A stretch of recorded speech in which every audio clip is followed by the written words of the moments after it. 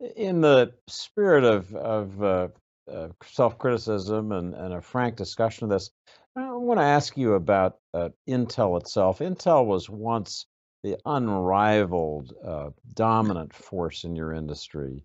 It created the modern semiconductor industry, and even given what you say about subsidies from abroad, part of the story of America losing its lead goes to companies like Intel and the management that preceded you. I'm not asking you to second guess your predecessors beyond the basic question of whether Intel's management let some of that incredible advantage we had slip away. It wasn't just foreign subsidies; it was mistakes that were Yeah, made at home. Am I right? absolutely. And I'll just say, Intel, lost its way, and we had non-technical leadership of the most important technology company in America for a decade and a half.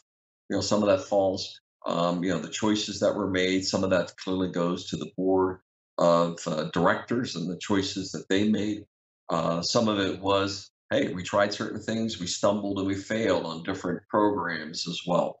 But the confluence of those board decisions, management decisions, technology, stumble, has taken one of the great technology icons of America, and we're not leading anymore. And part of my coming in was to turn the company around.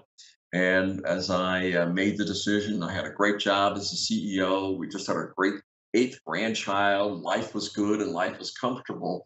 And David, when my wife and I made the decision to take this assignment on, we saw it as restoring Intel, the great technology icon, in honor of the founders. I grew up at the feet of Andy Grove, Gordon Moore, Robert Noyce, the icons of the semiconductor industry. I just named a site after Gordon Moore. We're soon going to name one after Andy Grove.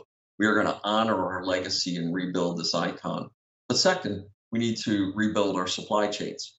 Clearly COVID has shown that we became, dependent on narrow, fragile supply chains. This is so important to the world. We need globally balanced, resilient supply chains.